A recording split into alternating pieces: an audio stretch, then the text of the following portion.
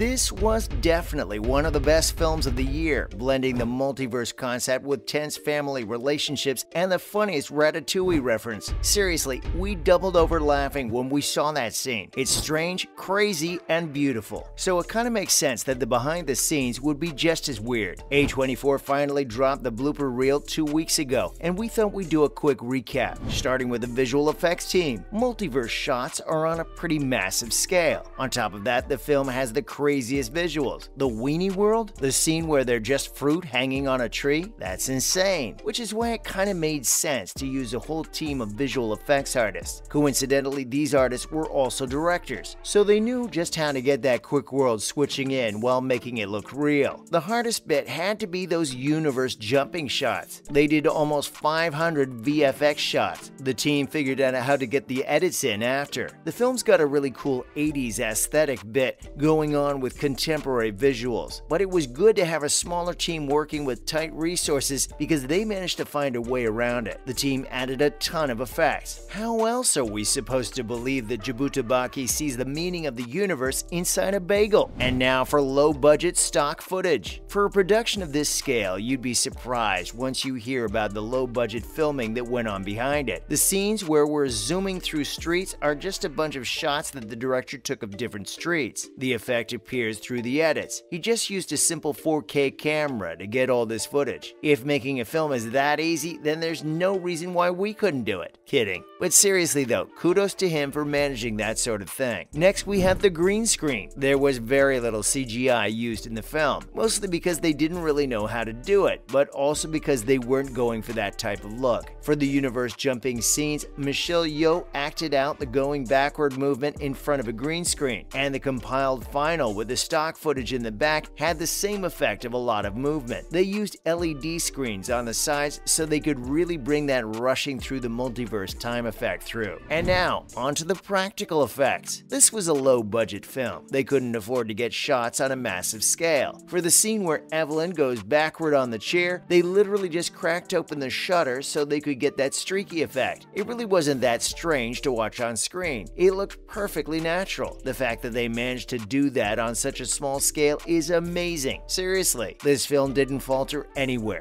Like, they actually used a wheelbarrow to push Evelyn backward. No special effects there. This is what real indie looks like. In an interview, the film's creator mentioned that he had experience with analog film and optical printmaking, so he took a very traditional approach to making the scenes look like images. Up next, we had hand puppets. Okay, this one was a little funny. The hot dog hand scenes and raccoon were actually puppets. Like Evelyn and the audit lady were wearing actual gloves with hot dog-shaped fingers on their hands. One cool thing about this practical effect was that it looked super authentic. The actors didn't have to fake it. They were literally feeling each other up with hot dog hands. We don't know how they managed to film those scenes without just breaking down laughing, because we sure as heck wanted to laugh when we found out. There's one funny blooper teaser with the audit lady rubbing mustard on Evelyn's teeth with the sausage hands. And then there was the PIG fight. In an interview, Yeoh shared that she couldn't believe it when they told her about the hot dog scenes. Like, seriously, what was up with those? We're sure there's some deeper meaning, but it was more absurd than anything else. But this other scene? Absolutely whack. Like, she couldn't make sense of it all. She fought grown adult men with a what plug? In an interview, the actors mentioned that this fight scene was so hilarious that they spent most of their time just laughing and trying to take it seriously. We wouldn't last a day in that studio. We'd be too busy losing our SHIT, bent over and wheezing. Seriously, Michelle deserves an Oscar just for keeping a straight face. Of course, there was the fanny pack hero. Okay, this fight was funny and unexpected. Ki Hui Kwan, who plays Waymond, shared that this scene was actually pretty hard to pull off. Like, he had to do some backbending work with a fanny pack. No special effects here, nothing. Just whipping a fanny pack around. Even one bit of him wrapping it around a guard's neck. Luckily, they managed to get it in the second take. Well, some of it at least. Kwan definitely used a stunt double for some of it. This was a low-budget film. Can you blame them for flailing around an actual fanny pack and making it look threatening in the edits? Okay, you caught us. We're holding in a chuckle there. And now, it's all in the wigs. We were shocked too when we found out that Michelle went through more than 40 different hair changes. Like seriously, the multiverse kinda called for it. You can't be walking the red carpet with laundromat hair. But the coolest thing about the hundreds of wigs used for each universe, they were consistent. The stylist kept the basic shape of the wigs the same, so they always look like some variation of the original character. The hairstylist for the hot dog world actually took inspiration from stock photos of tax agents. Okay, you can laugh now. Like you'd be amazed at how much you can actually do on a short budget. The stylist shared that she thought that the hot dog world hair looked a lot like Shrek's Lord Farquaad. Well, anyone who's ever gotten bangs that they regret getting can relate to that. Jabutapaki's bagel hairdo took the most work. The stylist had to make sure it looked a little sci-fi while still looking like, you know, a bagel. Why did they choose a bagel of all food items to make the center of this film's universe? We don't know, but we'll definitely be looking more closely at our bagel and cream cheese next time we go to a cafe. Like a ton of stuff went into that hairdo, from beads and wire to hair extensions and like a million different types of braids. It really was everything, everywhere, all at once, with the hairstyling for this film. Next up, no prosthetics, just real body positivity. Jamie Lee Curtis, who plays the tax auditor, refused to use any prosthetics for her role. What's really cool about this to us is that her acting is so brilliant that she manages to scare us with her movements alone.